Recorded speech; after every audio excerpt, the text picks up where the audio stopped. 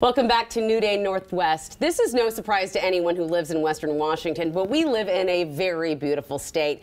A new book called Washington Evergreen captures the natural beauty of our state through photography. Two photographers who helped put this book together, Erin Babnik and Kevin McNeal, are joining me now. Thank you so much for being here. Thanks for having us. Thank you. I gotta say right off the bat, when I took the book home and had my children looking through it with me, they said, "Mommy, this is why we recycle, because we have to keep everything so beautiful." So I'm like, I said, if it can get through to a couple of kiddos. That's awesome. Doing our job. Yep. You're doing your job. So tell us about the Cascadia Photo Group. Well, we are a team of 7 photographers in addition to Kevin and I. There is David Cobb, Sean Bagshaw, Kevin McNeal, Adrian Klein, and Chip Phillips. And we have been together now 13 years. We're basically a collective of photographers who each have our own photo businesses, but we get together and collaborate on books like this one and workshops and all sorts of things. Well, judging by the photos in the book, you are the best of the best. I mean, these are some of the most phenomenal pictures I've ever seen. Tell me about some of the photos, and we're gonna breeze through them so y'all can see them too. So, what kind of, where did you? Wow, I mean, where is this? Well, do you want to talk about that one? Yeah, this is the Kevin? Enchantments. This is a beautiful place. It's a very tough hike to get to, but it is definitely well worth it once you get to the top. It is a stunning place. So these are larches that you're looking at. They're absolutely beautiful, and we've got a beautiful sunrise here. This is a photo from Zach Sneff, and yeah, this is an incredible morning for him, and definitely one of the best hikes in all of Washington, without a doubt. Where this is beautiful too. Yeah. What is this? This is Dry Falls. This is actually in the Scablands of eastern Washington. So this is a beautiful place, and you know, not a lot of people get here. So that's what makes this place unique. It's this this is Beacon. This is actually very unique. You got the nice light on here, and this is the Columbia and stuff. So this is a nice beacon rock. So this is beautiful. This is actually in Mount Rainier. We all know Mount Rainier. Know that one. We love our Mount Rainier. So yes. Well, I do love that the photos in this book cover such a wide and diverse amount of land, and you know, like you showed the Eastern Washington shrub steppe. That's beautiful. That's I love that. These photos are phenomenal, and honestly, just a gift to all of us.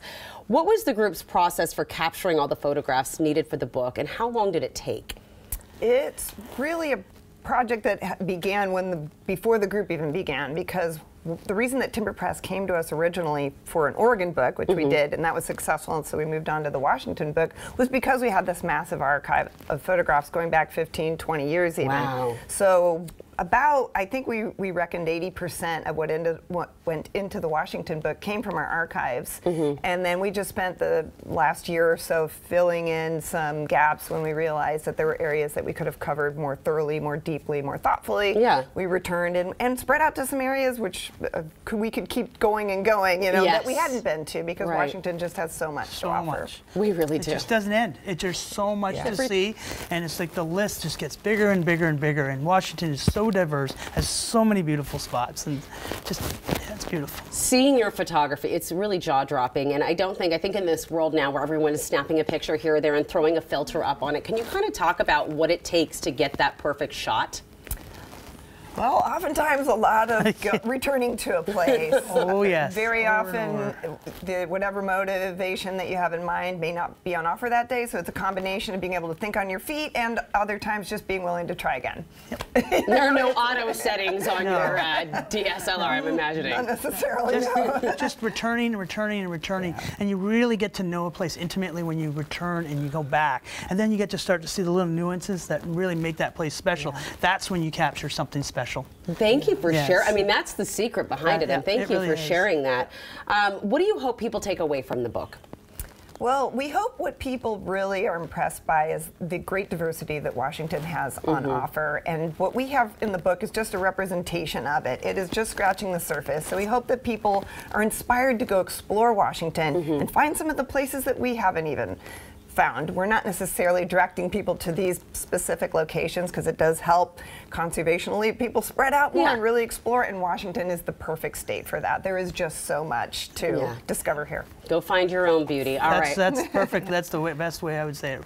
There's so much beauty. Go find it. I love it. Thank you for sharing this book. This is so beautiful. What a great gift, folks, for anyone on your holiday shopping list, for sure.